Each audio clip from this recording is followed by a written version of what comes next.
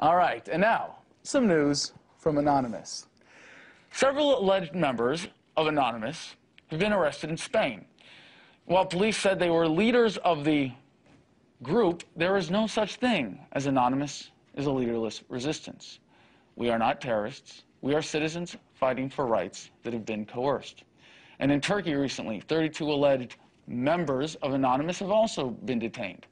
In this case, 8 of them were minors. Retaliation is forthcoming. Video of the arrests is not available, but here is a recreation of what the government crackdown on Anonymous looks like. The terrorist was never a serious concern. Oh, really? Terrorist has been neutralized. Oh, my God! Chancellor, look! The terrorist!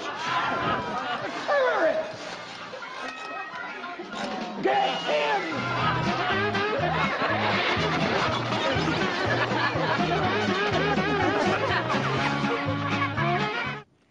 And now we are coming after your money.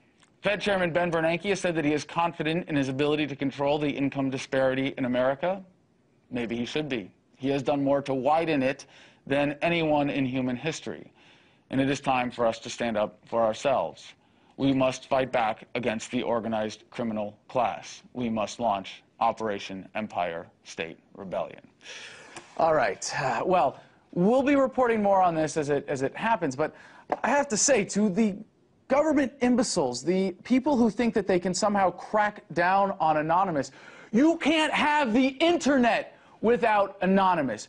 You can't have any of the systems of control based on the most free system of information that the human race has ever known and not have pushback, and to see how much you don't get it, how much you have no idea what's going on, that the young people in the world today, in Turkey, you arrested 8 minors for being a part of this terrorist, hacktivist group. What's next? What's next is all they can do is shut down the internet itself. And we see how that went for them in Egypt. And we, the people, know that when the government shuts down the internet, that's when it's time to shut down the government. We are Anonymous. We are Legion. We do not forgive. We do not forget. Expect us. And now, you can expect a whole lot more of us.